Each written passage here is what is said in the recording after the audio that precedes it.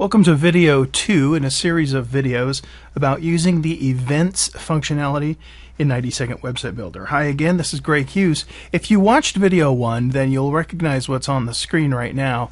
We made a couple of hyperlinks here that when you click on them, one shows an image and one hides the image. In this video, we're going to take a step further and do it a little bit differently. As you can see, I've got my Object Manager out here because I like to see what I'm working with, and so I've opened up the Object Manager window. That's an option. You don't have to do that, but I find it easier. One of the things the Object Manager allowed me to do was make the image, thanks for clicking the little talk bubble there, it allowed me to make it invisible by clicking that way, so that when I tested my site, when my site opens up, it starts off hidden, and then I bring it up with my event.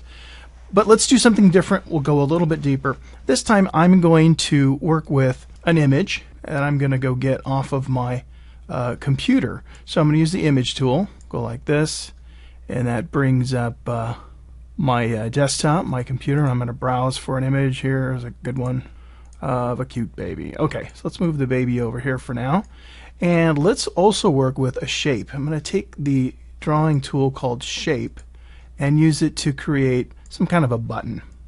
So I'm going to double click and let's make it kind of a rounded thing, and let's instead of making it solid, let's use sort of that glassy pattern.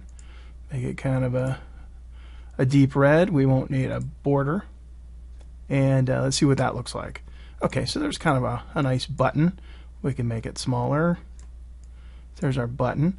And I think we'll add some text to the button. So I'm going to double click. This time I'll go into the text area and let's just say show the baby. Let's make the text be bigger. Probably see it easier if it's white or something light. There we go. Alright, so I've made a shape and I've got an image. What I'd like to do is I'd like the user to be able to show this image when they hover over this button, and I'd like that image to disappear when they are not hovering. So how would we do that? Well, we do that using an event. Here's how it works. I'm going to double click and go to the Events tab. We're going to create a new event that says on mouse over. That means when my mouse is hovering over this object, I want to show a particular image. What image do I want to show? This one happens to be called image 1. That's the baby. I click OK. I'm not done yet though, because that will just show the image. I also want to hide the image when the user leaves the button. So I'm going to create another event for the same object, and I'm going to say on mouse out, when my mouse moves out from the parameters of that object, let's hide the image 1 and see what happens. Okay, so here we have all of the pieces ready to go. However, when I preview, you'll notice that the baby is showing, but watch what happens. I'm going to just move my mouse. As soon as it goes out, the baby's gone. So this shows the baby as I hover. When my mouse is out, the baby's gone. That's mouse over, it's mouse out, over, and out. Let's close that because I don't want it to work that way. The baby needs to start invisible. So again, like we did in the previous video, we're going to go up to image 1 and start with an invisible image. This is how it should look. So I'm previewing, showing the baby, hiding the baby. So that's how we would use another function in the Events tab for these objects. So let's take it one step further. I'm going to double click and let's go back to the event. Let's edit this mouse over event. Right now what we're doing is we're just simply showing the image, which is pretty cool, but we can actually show this image with an effect.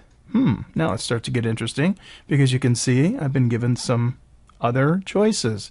Now it's not going to just show the baby, it's going to show the baby using a special effect.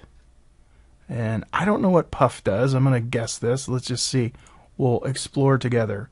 So let's see what happens when we show the baby using the puff effect. I hit F5 to preview my work. Oh, there's a puff. That's what puff is. That's right. Let's do it again.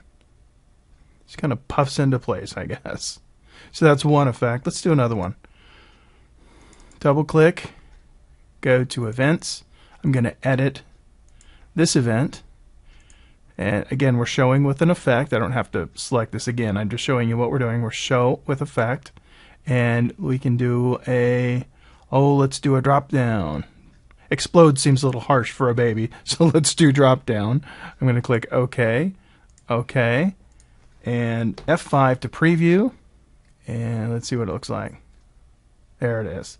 Okay, so anyway, you can see there's lots of different effects that you could play with, and I could spend hours messing around, but you get the idea. It just takes it one step further. You'll notice too that when we are leaving or when we're mouse out, when we're not hovering, the baby just disappears. So we could make an effect to hide the baby. Let's hide the baby with an effect. And we will do a fade. I'm going to preview. This is show the baby with an effect. Then hide the baby with an effect. Nice little fade. So have fun playing with some of the settings you have in the Events tab.